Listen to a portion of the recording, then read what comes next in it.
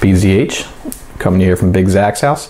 So I know I'm a little late to the party. I'm trying to stay a little bit more active in my videos and my updates. So Sony is coming out with, well, they already have updates for their two cameras, the AS100 and the AS30, as well as the live view remote. Each camera has its own set of updates, and I just want to do a little recap of the updates before I download them and do some test videos.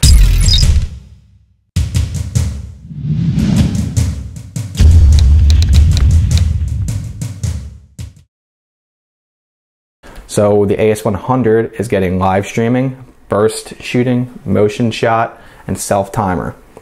So I'm really excited about the live streaming.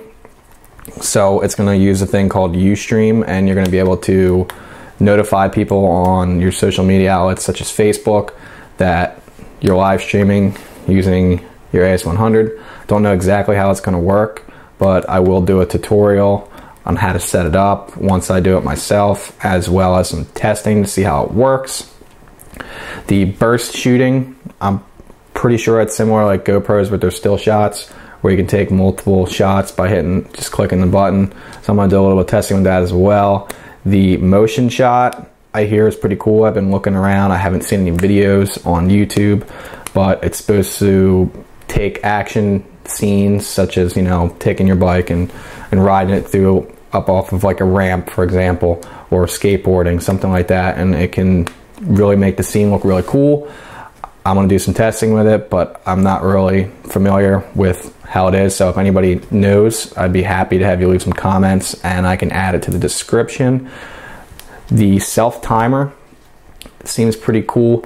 I think that has to do with using the live view remote, having, I don't know.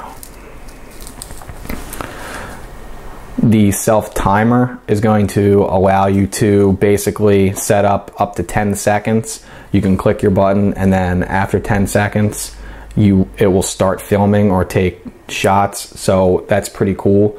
I'd like to test that out a little bit. So that way, if you're doing something by yourself, maybe you don't have a live view remote or you don't want to do it on your phone, you can just hit the button and then, you know, start your scene.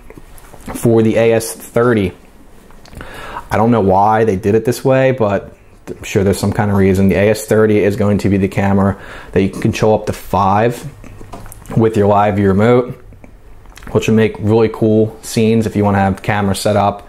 It'll really help the editing process, as well as it's going to now have Wi-Fi without having a memory card in it. So that's pretty cool. I never understood why you had to have a SD card inside the camera in order to enable Wi-Fi.